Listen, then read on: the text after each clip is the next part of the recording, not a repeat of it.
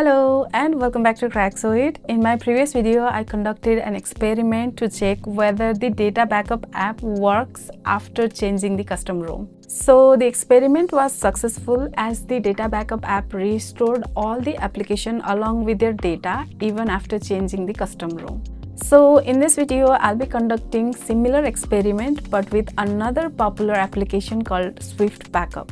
Many people out there relies on Swift Backup for their backups and restore needs. So today in this video, I'll experiment with this app to see if it can restore apps with their data and other elements after switching to a custom ROM. So let's get started.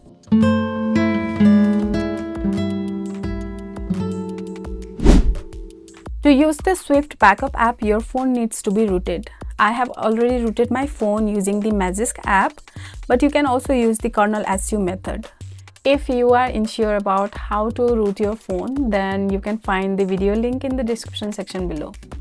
Swift Backup is available on the Play Store and requires root permission, so grant super user permission to it.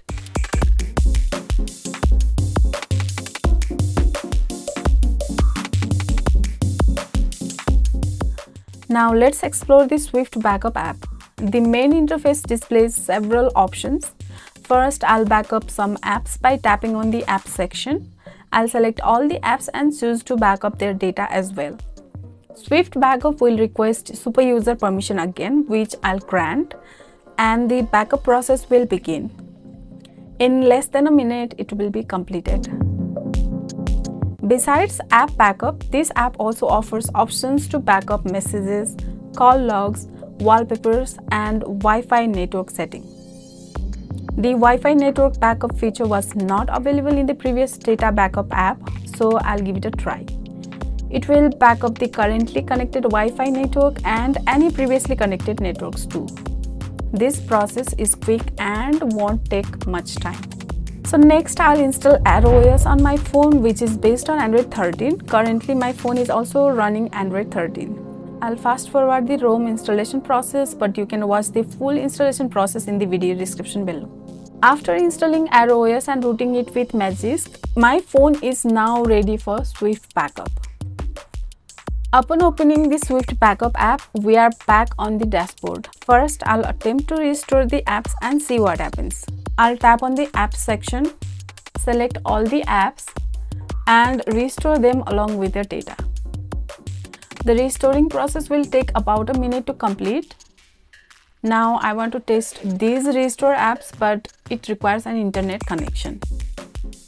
Since I have also backed up Wi-Fi networks, I'll go back to the Swift Backup app, access the Wi-Fi network section, and tap on the restore button to restore all the Wi-Fi networks.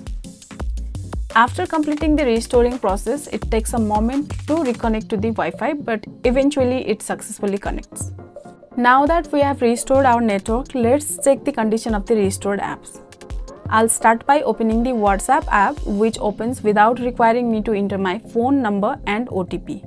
Similarly, I'll test the Telegram app, which also opens smoothly without asking for login or OTP. It does ask for notification permission, which is similar to what the data backup app did with the Telegram app. Finally, I'll check by opening the Facebook app, and as you can see, it opens without needing my ID and password. So in conclusion, Swift Backup works flawlessly, allowing you to backup and restore applications with their data and other elements even after changing custom ROMs. I'd like to clarify one thing. If you need to format your phone, make sure to store your backup folder on the micro SD card or other secondary storage. When you want to restore your data, paste the folder back into the internal storage and locate its previous location. So that's it for today's video, and if you liked our video, then don't forget to hit the like button, comment down below and share this video, and also subscribe to Craxoid YouTube channel. And don't forget to hit the notification bell. I'll see you in my next video. Bye.